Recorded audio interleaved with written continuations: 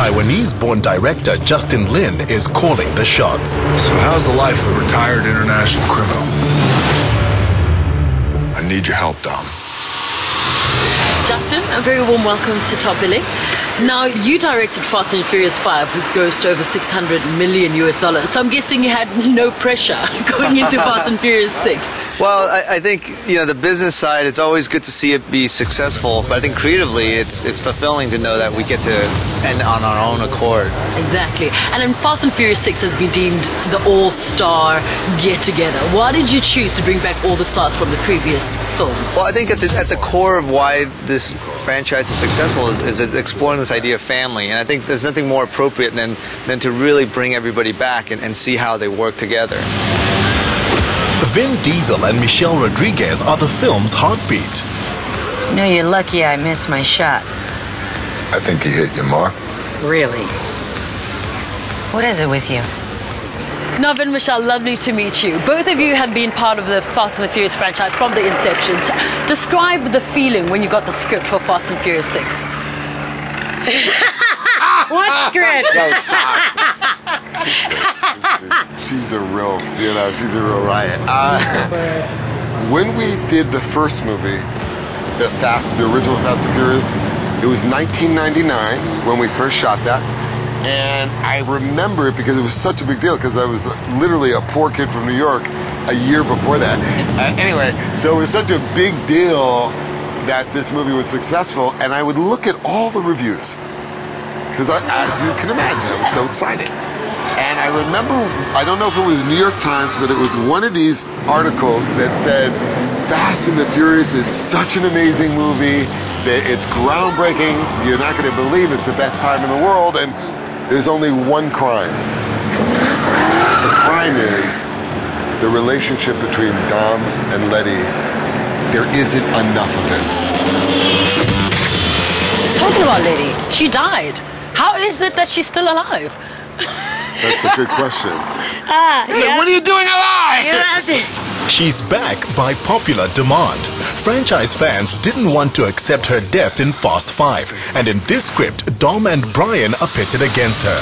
Now, Paul, what I love particularly about your character in Fast and Furious 6 is that you're a dad. How has that changed Brian O'Connor? That's a work in progress, and I can relate to it. It's like, you know, when you first find out, it's kind of like, especially when it wasn't planned. You know, Brian's mad about this girl.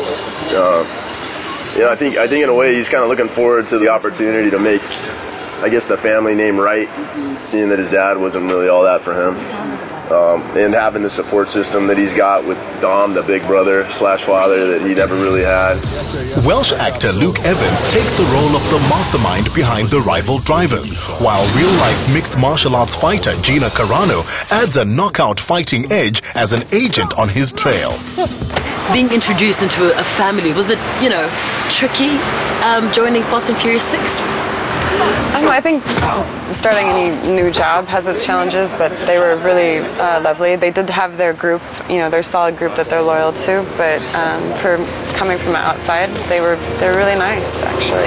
And one of my favorite scenes in the entire movie, we call it the tank scene, where you roughly, I think, bulldoze 250 cars, and that wasn't CGI, that was real hardcore, you know, stunts.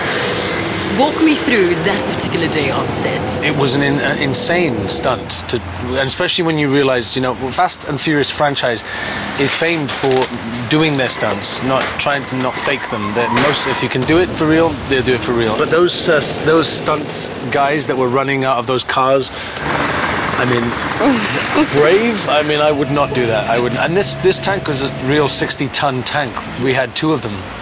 You know, and when they were going, if you were in their way, you know, that was the end of you. Undeterred are actor and singer Tyrese Gibson and rapper/actor Ludacris, who get very close to the action. You did a lot of stunts in this particular movie. Did you have stunt doubles? Was that all of you? Physical, oh, no, brutal, I don't play high the stunt octane? double thing. You know, I put stuntmen out of business. I take this stuntman thing very serious. I don't. Not me. They don't. I usually let people do all my stunts, Okay. except when I have to do sex scenes. That has to be me.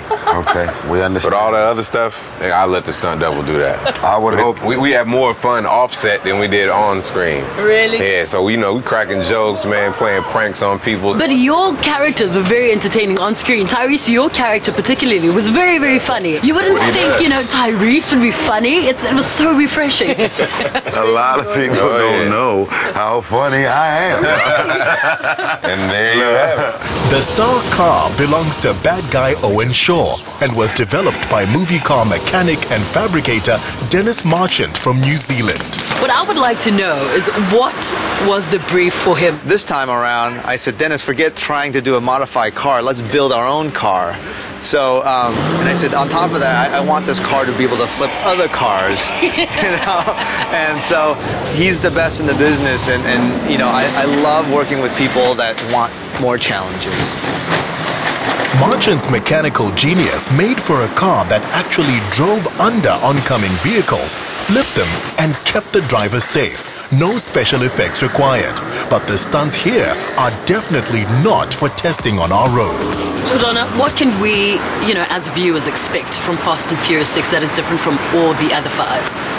I saw it last night, and I read the script thinking, how are they going to pull this off? And they really do. Each action sequence is bigger than the previous one. There are tanks, there are planes, it's incredible in its scope. It really is. Fantastic. Thank you so much. No worries. Really lovely to speak to you. Nice to meet you. Fast and Furious 6 opens in cinemas this weekend.